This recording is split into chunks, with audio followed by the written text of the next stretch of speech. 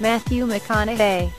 I'm a big fan of rock and roll and reggae, and I still seek out live music whenever I can. But I have kids, so I listen to more pop than I probably would without them. I play all the music I like to my eldest son, Levi, who's 8. He has been very drawn to the Police and the Cars, and he's got me into the Foals. He's learning the piano at the moment, too, so we're always coming up with melodies together and trying to match them with percussion. I have a recording studio at my house and I love a good set of bongos. I pick drums up on my travels, and when I play, I'll whistle or hum along to the beat. I like to rap and rhyme, too, but I'm more of a hummer than a singer. I even came up with my own theme song for my character Buster. He hums to himself while he works, but he is also teaching Scarlett Johansson's character, Ash, a song to perform at the competition he is holding to save his theater. He suggests a little Carly Rae Jepsen number, Call Me Maybe. The song wasn't originally in the script, but they just asked me, hey, do you want to sing this?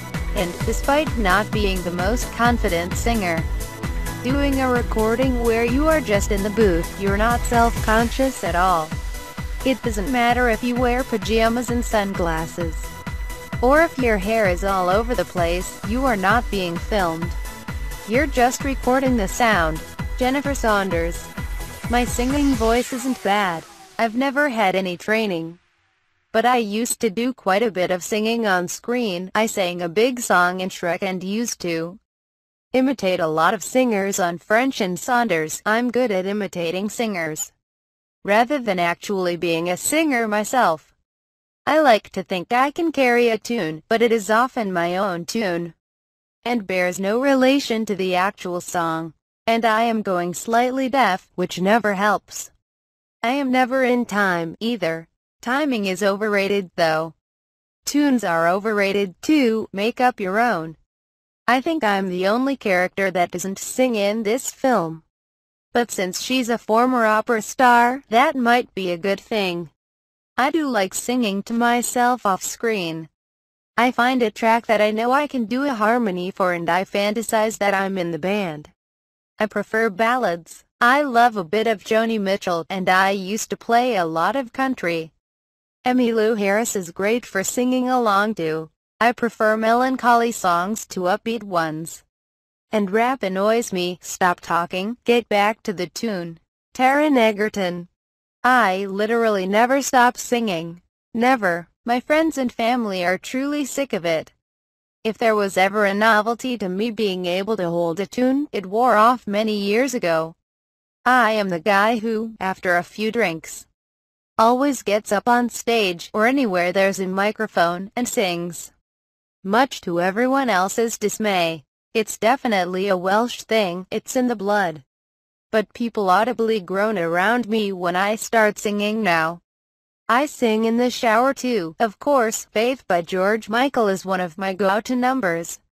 But I am a bit of a golden oldie fan, too. I love the Beatles, the Rolling Stones, Elvis, Otis Redding, the Drifters, Sam Cooke. At school, I was in choirs from the age of about 7 or 8, and as a teenager, I was in musicals in my hometown of Aberystwyth. I played the Artful Dodger in Oliver. At 15, just before my voice broke, I was a very late developer. In my 3rd year at RADA, everyone gets to be the lead in one production. And my lead role was in a musical, Saturday Night by Stephen Sondheim, which is one of his lesser-known ones. He wrote it when he was only 23. Singing has always been something I've wanted to do professionally, but this is the first time I have ever been paid to do it.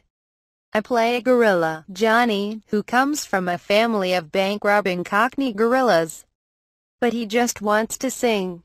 As Johnny, I sing Stay With Me by Sam Smith, and a bit of John Legend's All of Me, which is such a beautiful song. I also do a bit of the Zombies' The Way I Feel Inside, and my final number, well, you'll have to wait and see.